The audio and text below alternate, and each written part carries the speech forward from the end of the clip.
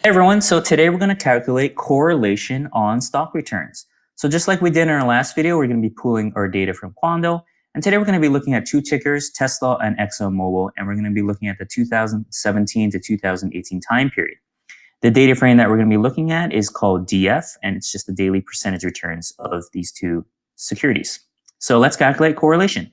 So the good thing is we've actually calculated and understood the components, all the components necessary in calculating correlation. We looked at variance, and remember that was a measurement of dispersion around some expected value. We then looked at standard deviation, which was expressed in the same units as the observed values. We finally looked at covariance, which was a relationship between two types of variables. Correlation is very similar to covariance. We're finding a relationship between two variables. It's just a little more intuitive, and we usually measure it from -1 to 1.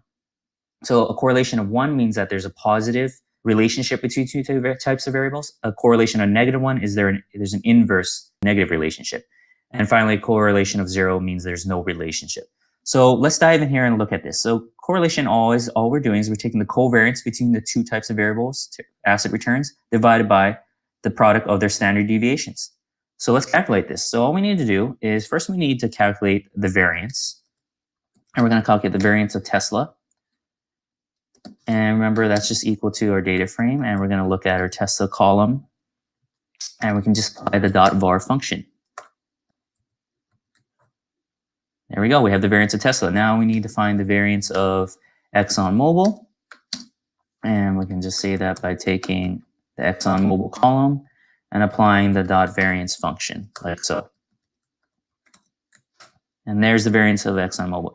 Then we need to find the standard deviation, and we can just take the square root of these variances. But actually in Python, there's an easier way to do that. All we can do is we'll just call this first standard deviation of Tesla.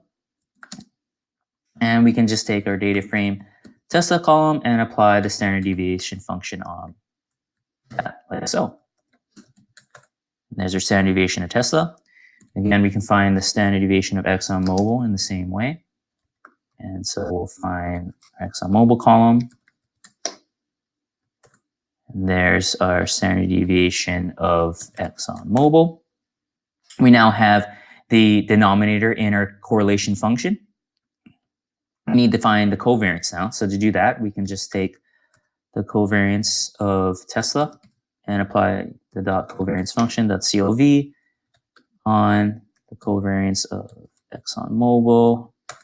And there's our covariance. So we have the numerator and the denominator. All we need to do now is just divide them. So we'll take this, do it on the same line, divided by the standard deviation of Tesla,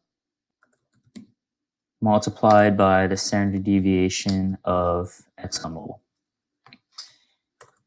And there's our correlation. So of course, there's always an easier way to do this in Python. We can just use find the data frame, take the data frame of Tesla and use the .core function, similar to how we use covariance, and apply it to Exxonmobil column. Run that, we should get the same, very similar value, and we do get the same value.